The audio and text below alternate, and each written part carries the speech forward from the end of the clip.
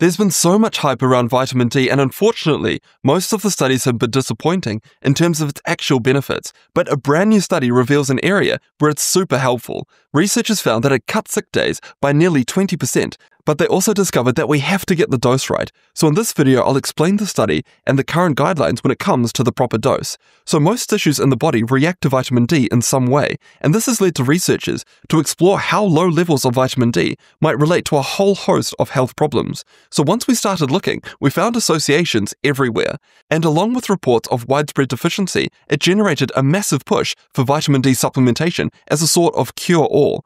But more recent evidence, however, has failed to find the expected benefit from vitamin D supplements in many areas, but there are exceptions, like this new study. It involved 189 children in Denmark, and the purpose was to investigate the effects of vitamin D supplements on respiratory infections. So in this case, there was a placebo group and a group taking 25 micrograms, or about 1,000 international units, of vitamin D every day over a period of 6 months during the winter.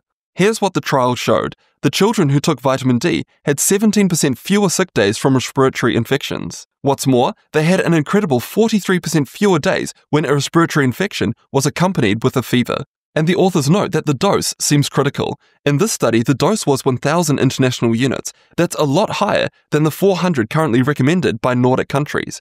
But why did they pick that particular dose? Well, partly it's because that earlier studies found effectiveness at doses near that level, but it's also due to previous studies by the same authors. They found that daily vitamin D supplements of 800 international units helped to maintain normal immune response during winter, but in contrast, a daily dose of 400 international units didn't help. But then why did this new study choose 1,000 international units? Well, the researchers realized that normal kids, they're going to miss some doses, so they figured that the average intake with 1,000 international unit supplements would be about 800 international units overall.